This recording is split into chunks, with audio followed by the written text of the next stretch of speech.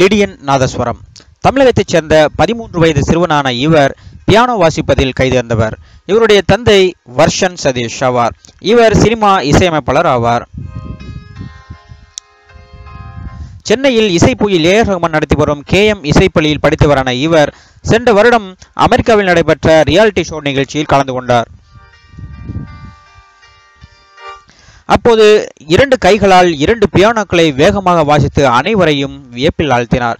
இதன் மூலம் தி world's best என்ற பட்டத்தை பெற்றதுடன் 7 கோடி பரிசு தொகையையும் பெற்றார். இதன் மூலம் ஏ ரஹ்மானின் KM இசைப்பள்ளிக்கு தூதுவராகவும் மாறினார். இந்நிலையில் லிடியன் நாதஸ்வரம் சினிமாவில் இசை அமைப்பாளராக புது அவதாரம் எடுத்துள்ளார். மலையாளத்தில் சூப்பர் ஸ்டாராக விளங்கும் மோகன்லால் இயக்கி நடிக்கும் பர்ரோஸ் என்ற 3D படத்திற்கு தான் லிடியன் நாதஸ்வரம் தேர்வாகியுள்ளார். இதன் மூலம் மிக குறைந்த வயதிலேயே சினிமா இசையமைப்பாளராக அவதாரம் எடுத்துள்ளார் லிடியன் நாதஸ்வரம்.